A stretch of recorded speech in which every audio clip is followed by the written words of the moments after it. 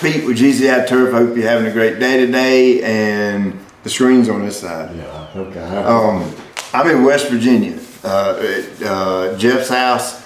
And for those of you that shop at GCITurfAcademy.com, if you send an email in and you ask a question, Jeff is the man who typically answers that. And very thankful for everything he's done for GCI and helping out on that end of things. And we got a couple of new product launches.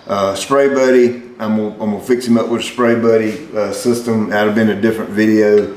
And today, in this video, we're gonna mount the GCI Clean pressure washer kit system. He's got a steel RB400 over there, really big pressure washer, tons of power, but it's a little bit bulky to move around the house and all that. And Jeff recently has had a few things health issue related, and his back has been giving him trouble. He had a pretty major surgery and really hadn't recovered 100%. So he's to the point where it's kind of difficult for him to drag the thing around, the pressure washer. So we're gonna mount it right here on the wall, make it all nice and easy and simple for him. So all he has is a hose to drag out. So we'll go step by step through the mounting process, and then we'll hook it up, spray a little water, and call it a day. So the pressure washer kit comes in two boxes. One will be the actual pressure washer, which is the Active 2.0. And then in the second box will be your hose reel, the shelf hose reel mount, hose. You do have an option for a 75-foot hose or 50-foot hose. That's your choice which one you want. The first 100 of these that sell get a free bottle of foamer. That's yours. All your parts will be in here. Again, this is a full, complete kit. You don't need anything else. This is a turnkey system. So it's got the spray wands, the spray gun, everything's quick disconnect. Of course, the hose reel, Pan-A hose reel is down in here. You will have a bag of hardware. And of course, the star of the show is the actual shelf itself. We supply some matting, that way your pressure washer sits on a soft surface. Then of course the hose reel mount itself. So the spacer brackets for the hose reel mount will come assembled, pre-assembled, but they probably won't be squared up. So I want you to loosen these bolts right here, and I want you to make sure that's squared up right there, because this pressure washer shelf and hose reel is modular. I mean, you can take it off the wall, move it somewhere else if you need to. All you need is extra spacers. So make sure this is all squared up before you actually mount it. All right, so you're gonna have 8 of these lag screws, and obviously you wanna mount this on your studs in your wall. You can see right here, we've already marked where the studs are. It should be 16 inches on center. So this is a pretty important step. We're going to mount the hose reel in a comfortable position for the end user. That you don't want to put the hose reel in a spot where it's hard to get to. The hose reel goes under the pressure washer. Okay. So the pressure washer will be sitting right about here. Yeah. I think that's a good height there. You like that height? Yeah. I want you to start in the top right, okay? Go and put your lag bolt in there. Using your impact, come right here.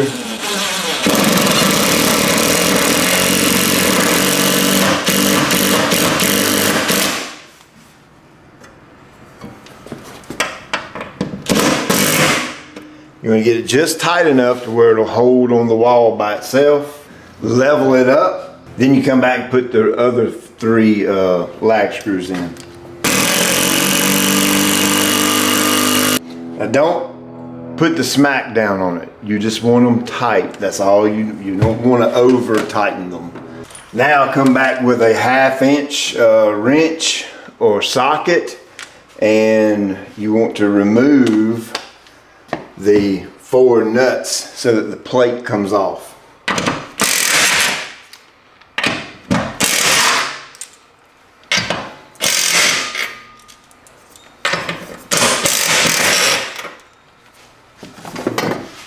And you see your spacer brackets or mounting brackets stay on the wall. So now take your hose reel mount plate, and you'll have 4 carriage bolts with a washer and nylon nut. And by the way, all the hardware is stainless steel, except for the lag bolts are not. You want to use the 4 inside squares. So you just hold it up, slide those under there.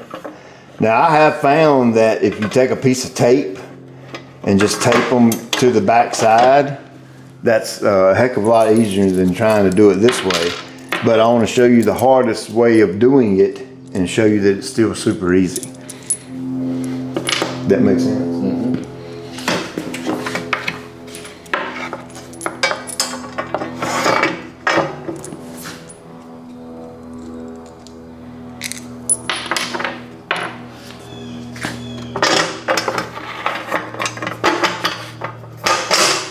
Alright, so now I've got my 4 bolts in. I'm going to twist them so that the square head pops up into the square on the mount plate.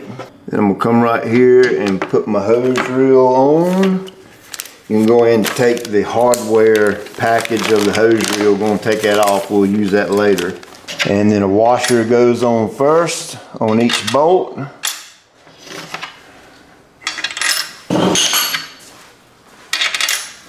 And then put your nylon nut on next. Be sure and use a socket and a ratchet for this. That's going to be what works the easiest.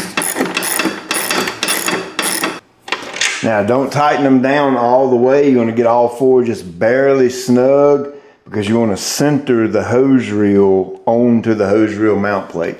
So once you get the hose reel centered on the hose reel mount plate, then you can go on and tighten them down pretty good.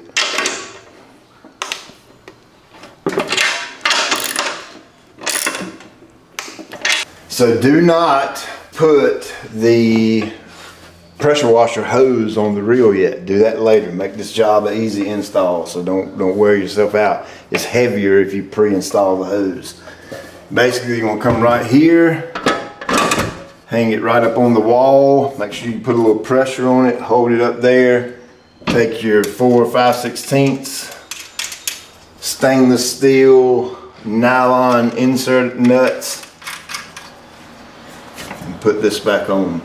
When you tighten this up on the wall, please use a ratchet. Don't use an impact, because I don't want you to pull the PIM studs out. If you pull them out, then you have to buy a whole nother bracket, okay? That's not covered under warranty. Right here.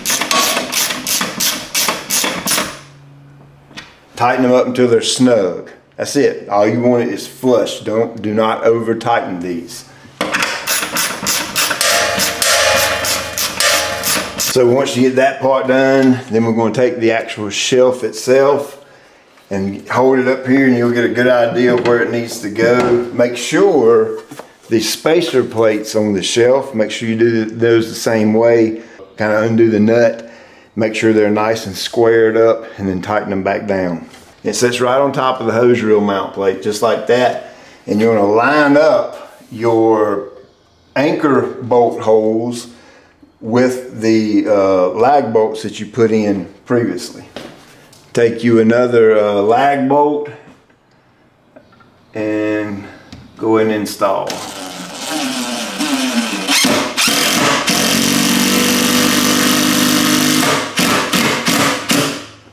Again, don't go crazy with this and tighten them down too much.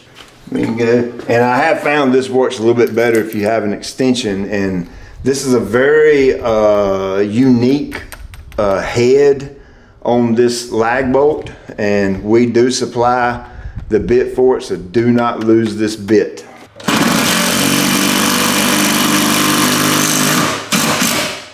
So after that's done, you take this matting right here, and you're just going to center it up. You'll have a little bit of shelf showing all the way around the outer edge, but you want to get it centered up, get a good idea of where it's going to go, then take it back off and peel away this 2-sided tape right here, like that right there, and then you're going to put it back on there centered up, Okay, be pretty peculiar about this this part.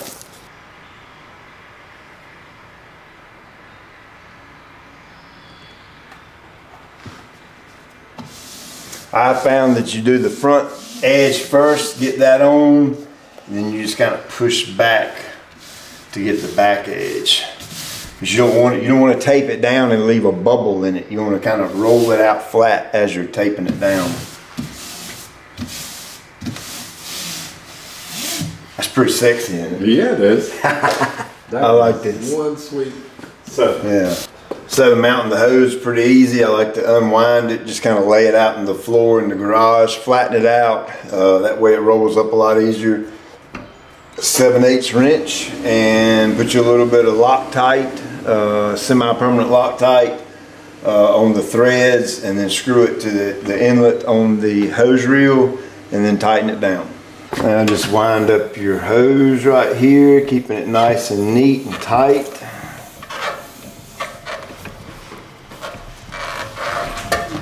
And you're going to get some of this kinking right here, but once you get it wound up, all that goes away. Now once you get your hose reeled up, here's one of the most awesomest features about this, is you keep going all the way around, and then you go up under the belly of the shelf itself, and then you can go ahead and mount your hose up under there. That way it's kind of neat and tucked away up under there, out of the way, and it's not hanging here dangling and that kind of thing. Now I would like to make mention right quick, when you go to use your pressure washer, the first thing you do every single time is you take your gun out, you take your hose off, and you go ahead and connect that first before you turn your water on. Because if you have this connected up under here and you turn your water on, you're going to get a bath. Now let's go ahead and get our jumper hose installed. There is a little plastic protector down in the threads right here. You may have to dig it out with a pocket knife or something.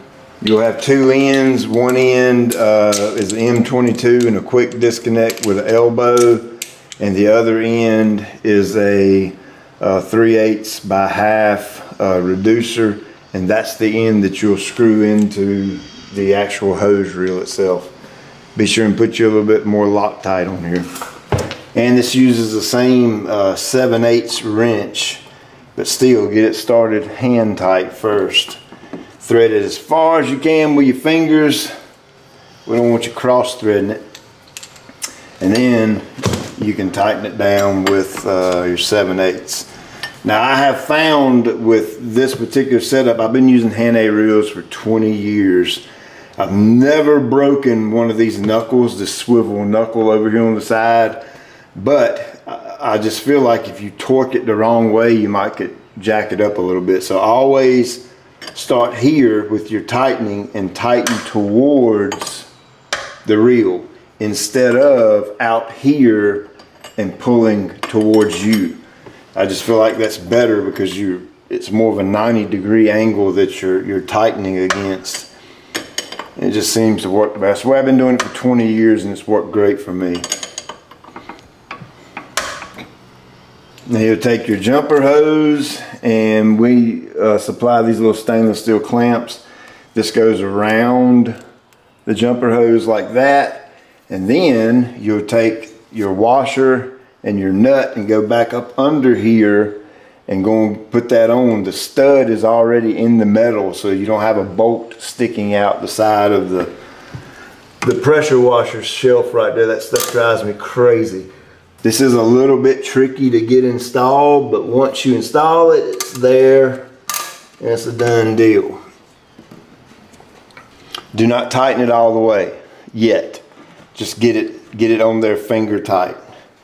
The reason for that is you need to be able to slide this hose through a little bit, like so. We'll get to that in a minute. Let's put the pressure washer on. So next you want to put your pressure washer up on the shelf, and I think I've seen folks shorten the cord up and plug it to an outlet nearby. I'm not going to tell you to shorten anything. You plug it up right here with this, and you can hide the excess cord back behind it back there. Take your M22 loose from the quick disconnect. Go ahead and screw that on. Here's why I didn't want you to tighten this up, because you are going to have to twist this a little bit. And the end right here does have a swivel on it, because you want it to go in straight, dead straight. You don't want it to go in at an angle and kind of be, you know, cocked over to the side.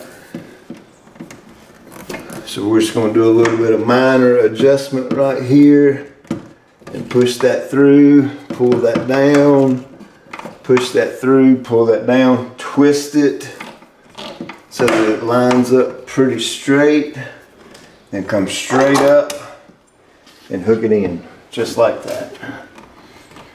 That's how it should look. It should go from the inlet side of the pressure washer and run straight up the wall, right up the inside of the pressure washer shelf, go through the clamp, and then come straight up and connect right here to the pressure washer. Now you can tighten that clamp down. Again, don't put the smack down on this. Just good and snug, that's all. We're not building Fort Knox here. We're just mounting a pressure washer on the wall, that's it. Once you do that, take the supplied quick disconnect, come over here on the inlet side. This is where your hose pipe will actually hook to. And that way you have a quick disconnect option, just to pop it right on and pop it right off. Now, so the one at my house, I actually have an elbow coming off here and then a hose going down to my water filter system that filters the water before it goes into the pressure washer when I wash my car and my truck.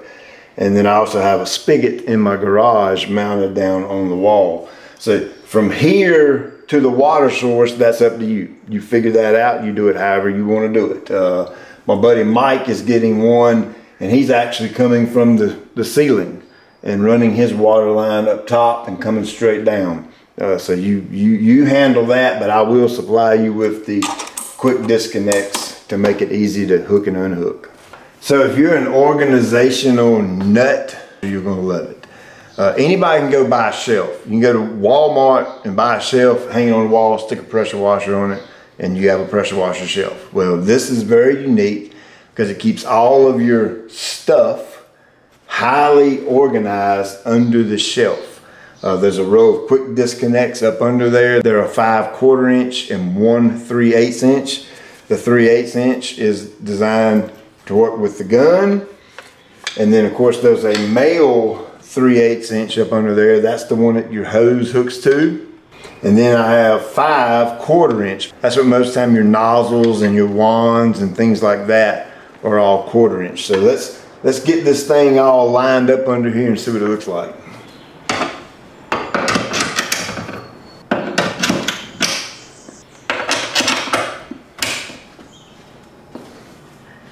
Wow. Yeah.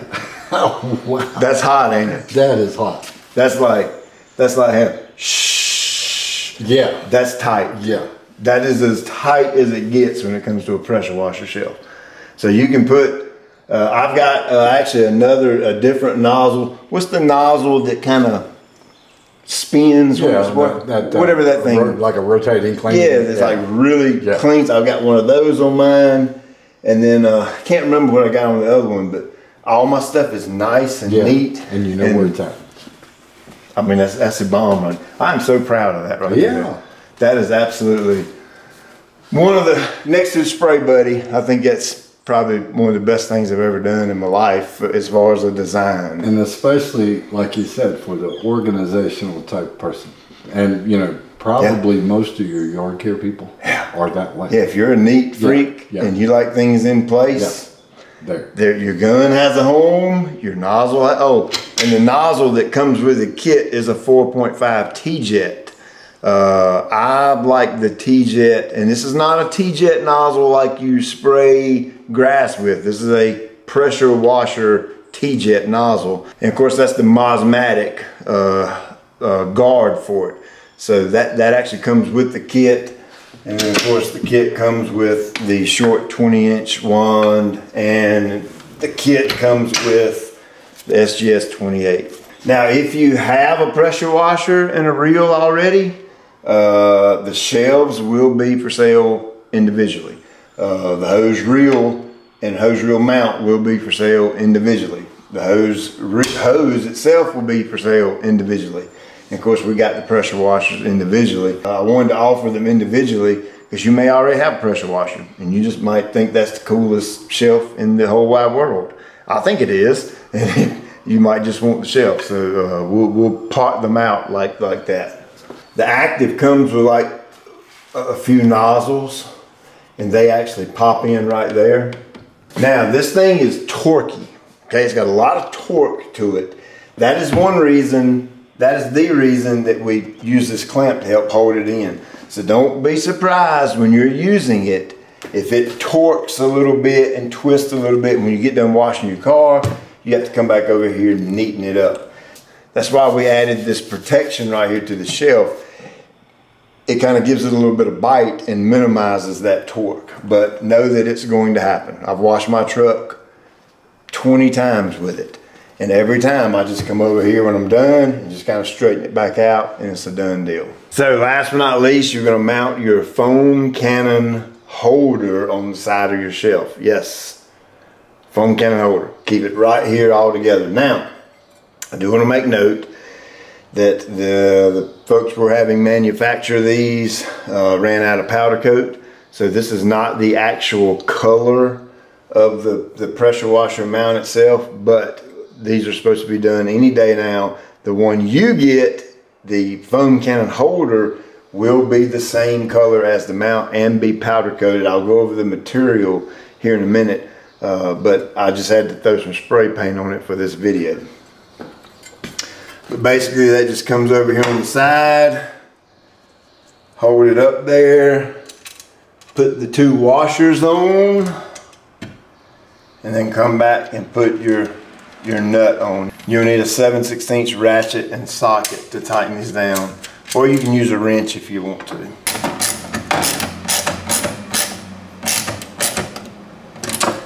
And again, please do not put the smack down on this. It's holding a foam cannon. That's all.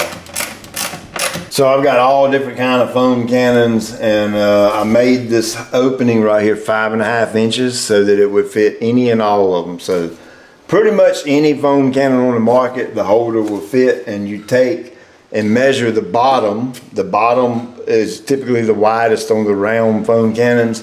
As long as it's 5.5 inches or less in width or diameter, then it'll fit in there just fine like that. Now we do supply the kit with a very nice little GCI clean sticker. We don't put it on before it ships. We leave it off because some people may not want a branded GCI mount, pressure washer mount. So we'll leave that up to you. Where it would go is dead center right here on this forward facing lip. So I haven't got this memorized yet, so I'm going to read it word for word, but the construction of it, it's 1018 cold rolled steel. It goes through an inline 5-stage wash. That's a zinc rich primer tested for 1,000 hours salt spray. It's cured to 75%, then top coated with an exterior grade powder, then sent to a 450-degree oven for the final cure. So it is cold rolled steel, and it is primered, and it is powder coated. So it will last you forever, I reckon. Doesn't powder coat last forever when it's hanging on the wall? Yep. So really high quality, premium pressure washer setup. You know, I don't do junk. Y'all know I'm a buy once, cry once kind of guy. And when I make something or create something or invent something, I kind of follow that same thought process. So it's an absolutely top of the line, the highest quality you can possibly get, and it will last you for years. Yeah, everything's stainless steel. All the hardware is stainless steel. Of course, all the quick disconnects are stainless steel. the wand that comes with it, everything's stainless on it. The only thing that's not stainless steel is the lag bolts that go into the wall. Those are more wood grade style. So now all you do is put your water, now all you do is connect your water hose to here, plug the thing up, the power button's right up here, turn it on, and you're ready to start pressure washing. So I think Jeff has decided he's going to go inside his wall and put him a little water spigot down here. That way he can hard pipe it with PEX or something like that. And that way everything's nice and clean. But right now we've got his water hose hooked up. Power's on. Now it's going to start off like that. You want to bleed the air out of the line. So unhook your locking tab over there. Pull it out, pull the trigger. Once you get the air bled out of the line, then you're ready to go. Clip in my wand here, my nozzle. So plenty of volume and plenty of pressure. It's 1800 PSI, it should be around 2 gallons per minute.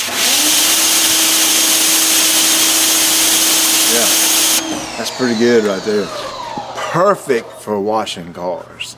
I think this nozzle, this pressure washer, this hose, for me personally, it's a perfect setup for washing vehicles.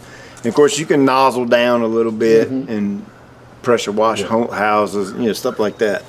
But where you got 75-foot hose, so you can go all the way halfway around the house that way, do cleaning the siding, and then go back around this way. So I think you'll get a lot of good use out of it. So what I'm gonna do first, before I put it up, is turn my water supply off. Then I'll turn the power to the pressure washer off, take my tip off, basically go over there, pull the trigger and drain the excess pressure out. Then I can hang up all my accessories, hang up my gun here, and wind up my hose. Don't forget, when you wind this up, you can hook your hose up under here.